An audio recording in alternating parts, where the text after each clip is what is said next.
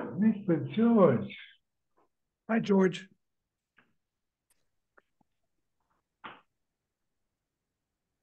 Okay. We are on 84. There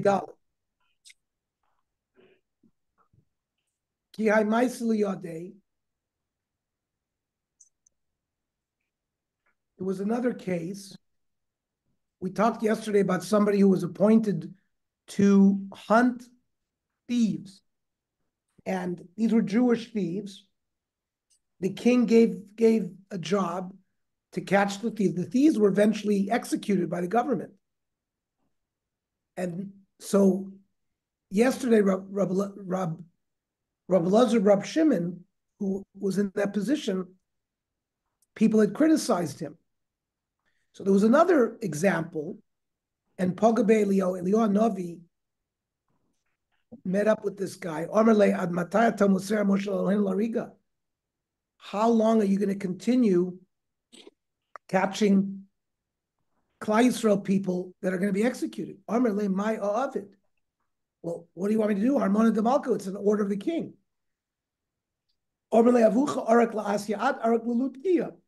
Your father, when was appointed in this position, ran away to Asia.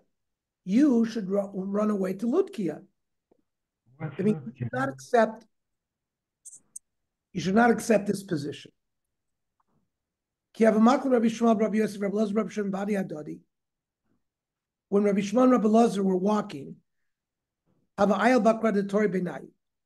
they were obese. They had very big bellies. And two cows side by side could walk underneath them and wouldn't even touch their bellies.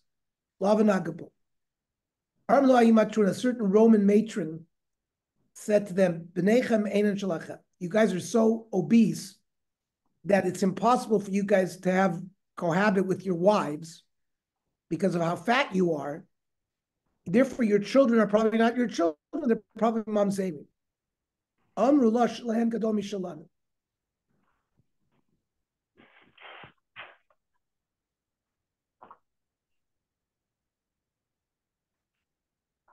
So the answer, our wives are just as obese as us.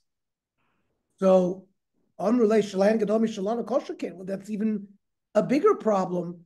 If you are obese and your wife is obese, how are you going to be able to have children? It's not going to work anatomically.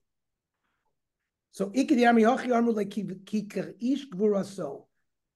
that means just like our bellies are fat, our sexual organ is big. And therefore, we can overcome it because we are well endowed. That when you're in love, that can overcome the flesh.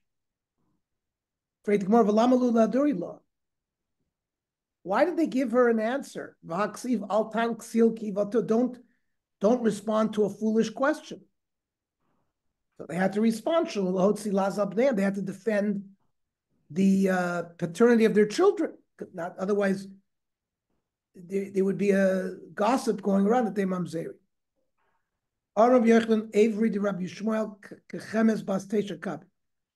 The organ, the sexual organ, Rabbi Shmuel was like the size of a 9-kav.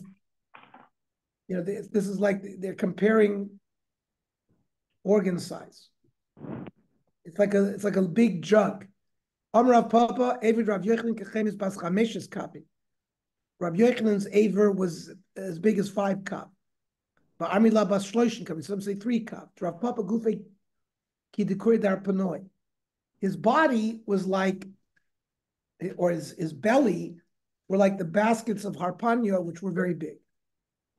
Rav Yochanan, Ana Ishtar Mishaper Yushalayim. I remain from the beautiful people of Jerusalem. Hi, Ernie, I think that this calls for your urologic assessment. There you go. Well, I wish now some people say that aver means their limbs. I mean, many Rishonim hold that it's talking about their sexual organ because the whole context was, could they have children because they were obese? Well, if they have a larger organ, that would solve the problem. But other people say it refers to the general their general limbs. So I remain from the beautiful people of Jerusalem. If somebody wants to imagine how beautiful Rabbi Yochanan was, Nesi Kasa de Katzban Silki should take a silver, a finely polished silver vessel, Unmaya Partzida Drumnan Sumka, and fill it with rose petals. Put them on the mouth of the cup. The Nusre ben Shimshon to put it in the sun in the shade, and it would shine. That beauty is a little bit like the beauty of Rabbi Yochanan. The Gemara says, Amy, what do you mean? Rabbi Yochanan isn't even mentioned among the list of the beautiful people. V'amar Shufrid Rav Kahana me'ein Shufrid Rav Avo. The beauty of Rav Kahana was a little bit like the beauty of Rav Avo. Shufrid Rav Avo me'ein Shufrid Yaakov Avinu. The little bit of Rav Avo had a little bit of the beauty of Yaakov. Shufrid Yaakov Avinu me'ein Shufrid Adam Arishon. And Rav Avo looked a little bit like Yaakov, and Yaakov looked a little bit like Adam Arishon. Either Rabbi Yochanan looked Choshev, like Rabbi Yochanan is not included in this list of beautiful people. Shai Rabbi Yochanan, the Hadras Panim, he didn't have a beard. All these other people had beards, and that sort of completed their Hadras Panim, and Rabbi Yochanan didn't have a beard. Rabbi Yochanan v'Ozol v'Yotzav Ashar did tefillah. Here's a very weird story. Rabbi Yochanan would sit where all the ladies would come out of the mikveh. They have to look upon me as they leave the mikveh. They're going to think about me. And therefore, when they cohabit with their husbands, the last image that they're going to have is my image. And the children are going to be as beautiful as me in Gemiri or Raisa Kavasi and learn Torah like me. So, Amalei Rabbanan lo mistafi mar'ena mebisha. The Chachamim told Rabbi Yochanan, aren't you concerned about an ayin hara? Amalei ana mizra de Yosef, because I'm from Yosef. And the lo shalta be'ena bisha, there's no ayin hara by the children of Yosef. Tichsiv ben paras Yosef, ben paras el alei oyin. Va'amar avavo al tikra alei ayin el oilei ayin. It means people who look upon them, they won't give them ayin hara. Rabbi Yosef bar Chanina Amar Meyachav Yidgu larov b'kir va'aretz. The bracha to Yosef was that they should multiply like fish. Ma dogim shvayom ma'im mechasim. Fish are covered by the water. The eina ayin shaletas v'em, nobody sees them. Avzar shal Yosef in ayin shaletas v'em, they are immune from ayin hara. Yom echad avakasach Rabbi Yochanan b'Yardena. Rabbi Yochanan was swimming in the Jordan. At this point, Reish Lakish was abandoned, or some say he was a circus performer. He was a big, strong person. Rabbi Yochanan tried to say, "Come and learn Torah. You're a big, strong person. Someone like you should invest his koiches in Torah." So Reish Lakish said to Rabbi Yochanan, your beauty is like women's beauty. So Rabbi Yochanan offered him, if you do tshuva, learn Torah, I will give you as a wife my sister who's more beautiful than me. Reish Lakish accepted.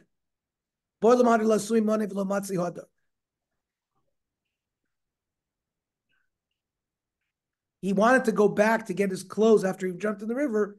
The moment he accepted the old Torah, he became weak. Akri Vasli Vishavi Gavarabba. Rabbi Yochanan taught him Mikra and Mishnah and turned him into a big Talmid Chacham, who was one of the biggest Talmid Chacham of that generation. Yom Echad Hava Maflagi Midrash. There was a machlokas in the yeshiva. Hasayif, the sword, vasakin, and a knife, vapigyan, varoimech, and a spear. All of these are weapons. And a magal yad, a magal kotzer, a scythe. So every kli, when you finish the kli, it's makabel tumah. So there's always a debate, what's considered that the kli is finished. So meimas makabel tumah. Mishas gemar melachton. Is it like when you finish in the factory making it? But but the debate was, what is it considered that the work is finished? When you put it in the kiln to fire it up. Reish Lakish Amar, no. After they take it out of the kiln, you dip it into water to anneal it so that it seals. So that was a debate between Rabbi Yochanan and Reish Lakish. So lista b'listo yada. So Rabbi Yochanan sort of needled Reish Lakish that Reish Lakish had been a thief, an armed robber, so he was expert at weapons. So he sort of teased him. But Reish Lakish was embarrassed. Armalei, umay honestly. So then what was this big deal that I became a Talmid Chacham? Hasla Rebbe Korili, Acha Rebbe Korili. They called me master when I was head of the thieves, and now they call me Rebbe here as well. So what was the benefit of learning Torah?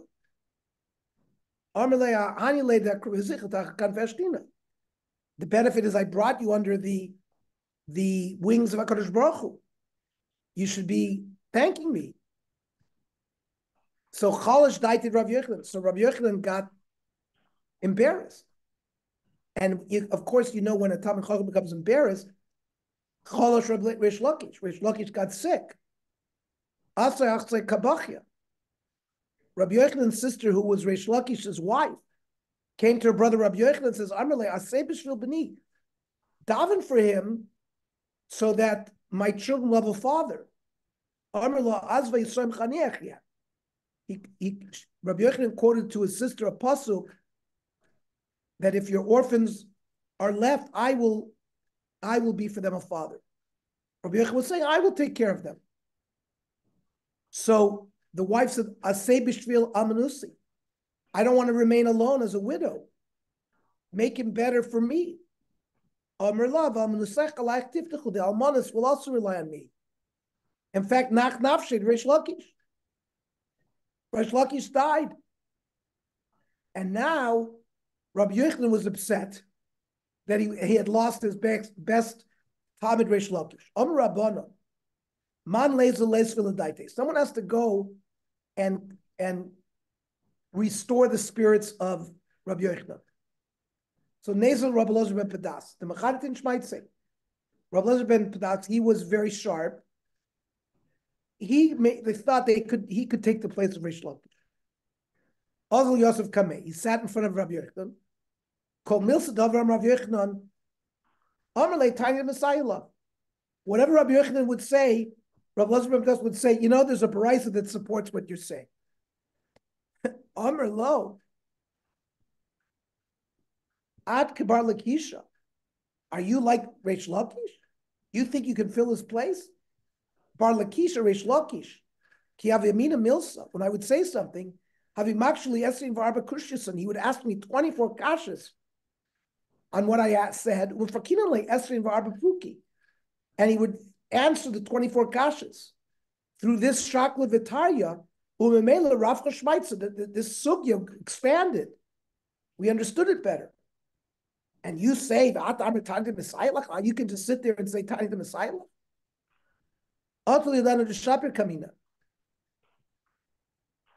Don't I know that what I said is correct? I don't need you to tell me that what I said is correct.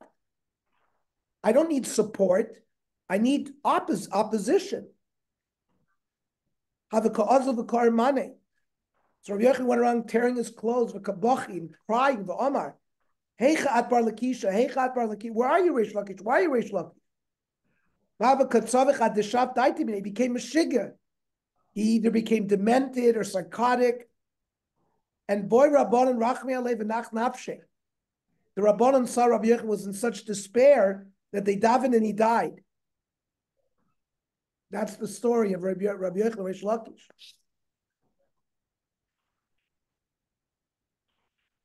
So we learned yesterday that Rabbi Elazar Rab Shimon, who had been catching the thieves and was concerned because one of the people he caught was put to death. He felt guilty, so he did a surgery on himself. He opened up his belly and they took out all the fat and they saw that it didn't rot that was proof that he's a tzaddik gomer. Rabbi Elazar was still questioning, is he doing correct? Kabbalah Yisuri. So he was given Yisurim, painful lesions to atone.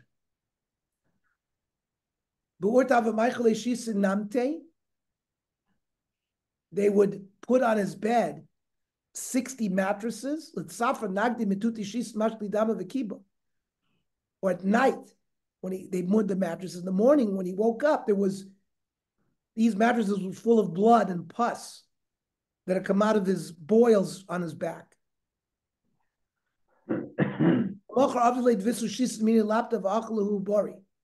So his wife made him 60 different dishes, and he ate them, and he got better. But his wife didn't allow her husband, Rabbi Elazar, to go to the yeshiva. They would shepherd with him, why are you catching these thieves? And she was concerned about his health. But Urta Amarlu at night, he would say to the Yisurim, Achai v'rei, Bo, come.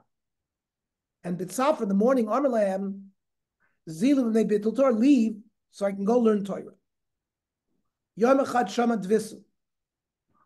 Once the wife heard him what he was saying, Amarleh, At Ma'aselu Alecha, you're bringing these things on yourself. Because of your illnesses, you're spending all the money that I brought into the marriage for my father's house. So she rebelled against her husband. She went back to her father, and he was left without anybody to take care of him, and with no money. There were 60 sailors. They brought for him 60 servants with 60 persons, and they made him the 60 dishes that the wife would make. Because once the sailors were in sakon of drowning, and they made a net there that if they would been saved, they'd bring matonis, and he saved them. So there was somebody, even though his wife wasn't there, to take care of him. Yom echad amri lebarte, zili baki bavucha my kovid ayidna. The wife who was at her father's house told her daughter, go visit your father, how he's doing. Asya, the daughter came. So Rabbi Elazar said to the daughter, go tell your wife, Shalanu gadol mishalayim, our wealth now is even bigger than your family brought. That the boats have brought schoira, from far away, lechem was brought. So he ate, he drank, he got healthy, and he came to the yeshiva. Because remember, his wife wasn't there to prevent him from going. So Jewish women bring to the yeshiva examples of dam nida that they're not sure, are they tomei, are they torah, so they bring it to the yeshiva. These were 60 questionable bloods, kesems, that were on a beged, and nobody in the yeshiva could answer if it was nida or not. And Tarinu, he was an expert, and he said they're all tahor, you can live with your husbands. The Chachamim were surprised. Really, there wasn't one out of the 60 that he was in doubt. All 60 are correct. If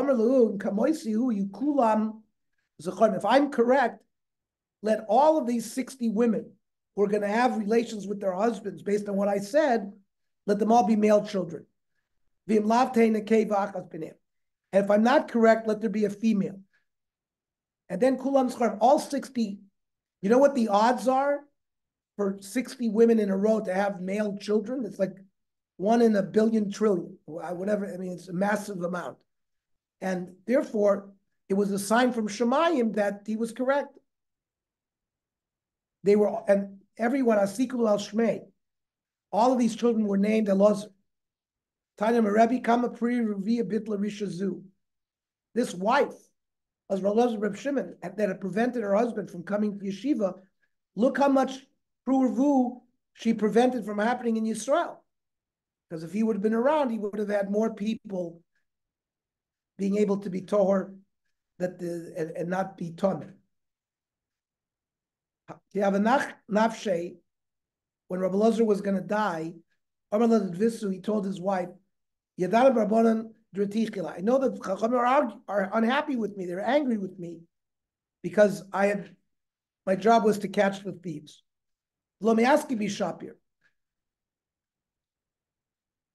And they're not going to treat me bekovid in my kvura. So therefore, he asked his wife to keep him in the attic after his death. Don't be afraid. Nothing's going to happen to my body.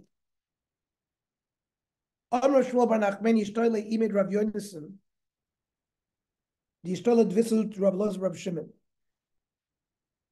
mother of Yochanan told me, and this had been told to her by the wife of Rabbi Shimon, that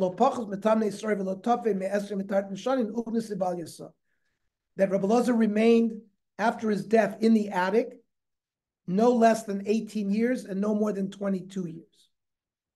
And when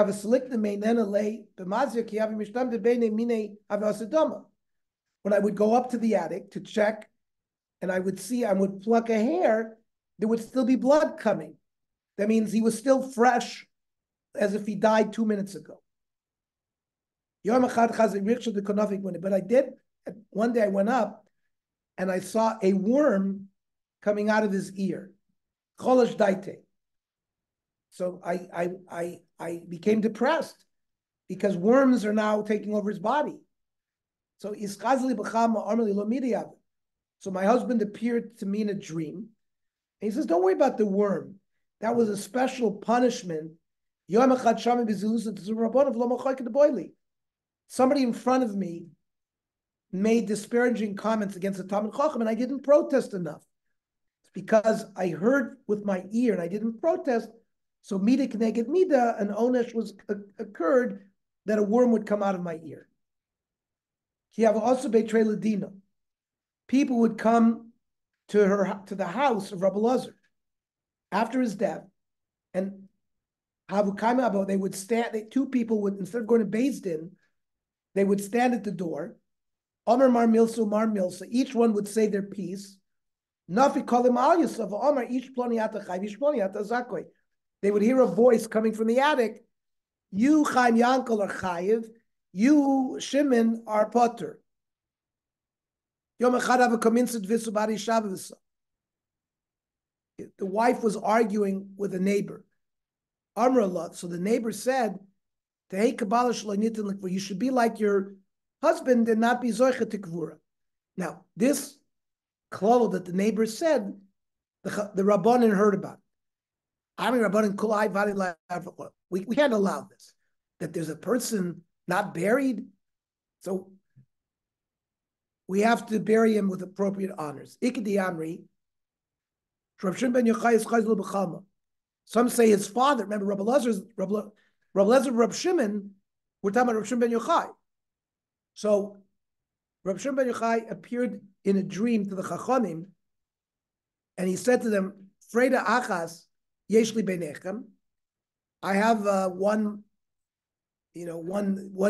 pony among you, and you know what? You're preventing him from burial. So the Chachamim came to bury him. Lo shavku bnei Achbaria. The city, Achbaria, which is where Rabbi Elazar was, refused to give up the body. All these years that Rabbi Shimon was resting in the attic, they never found a wild animal in the city. They saw that as a skula, that through the schus of the presence of Rabbi Elazar, it was protecting the city. So they didn't want to give up the body. Yom Echad Mala Yom Kippur Hava Tridi.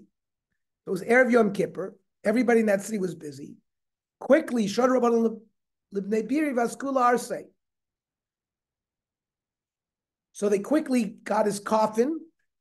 Vamtula Marasadav, they brought him to Meiron, where Rav Shimon ben Yochai is buried, to bury him next to his father. By the way, in Meiron is both Rav Shimon and Allah. Those of you who've been to Meiron, you have the kever of the father and the son. There was a snake in the opening of the cave that didn't let them to come in. So they said, snake, snake. Open up your mouth and let the son go next to the father. Pasuklu. So the snake left and let them go in, and they buried him. So after the death of Rabbi Lozer, Shalach Rebbe, the Daber Ishto, Rebbe sent a message to the wife of Rabbi Lozer to marry him. Rebbe wanted to marry the widow.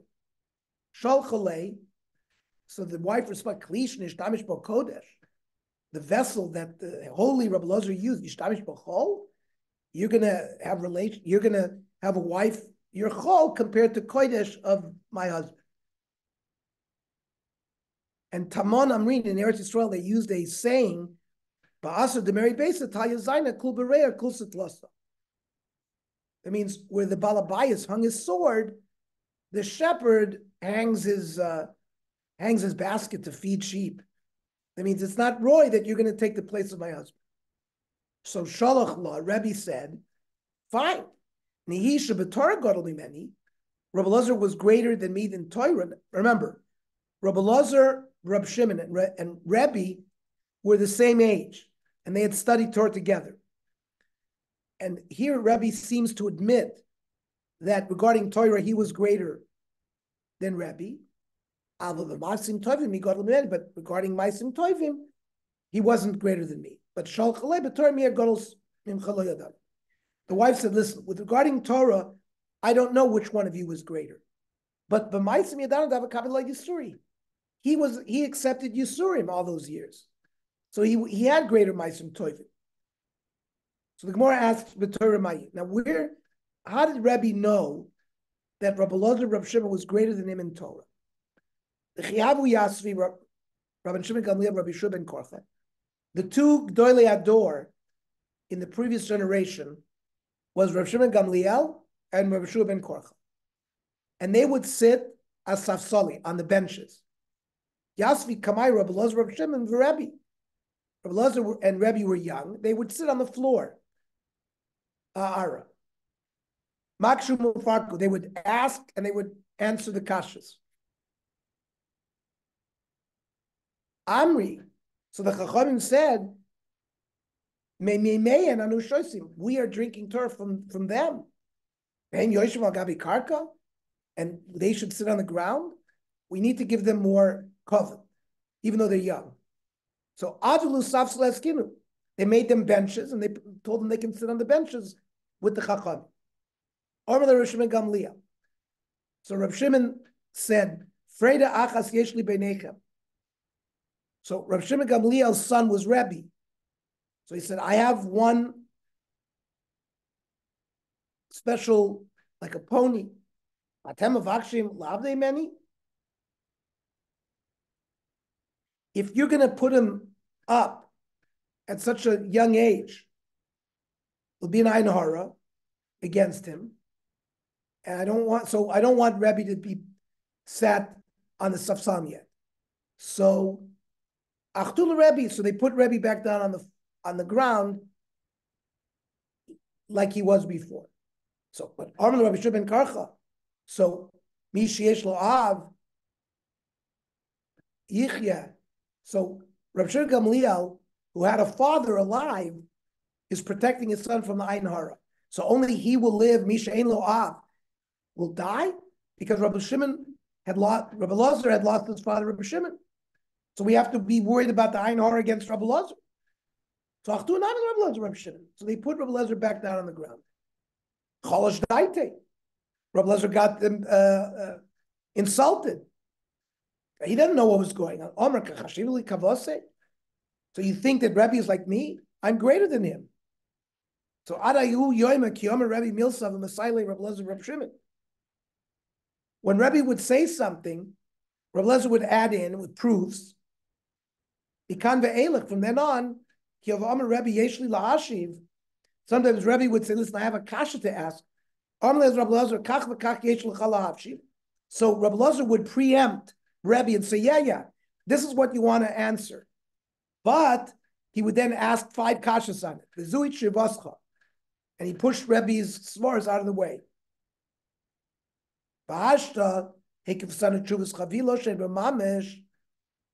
And now if you would have asked the question, they wouldn't have made any sense. So now Cholosh daiti to Rebbe.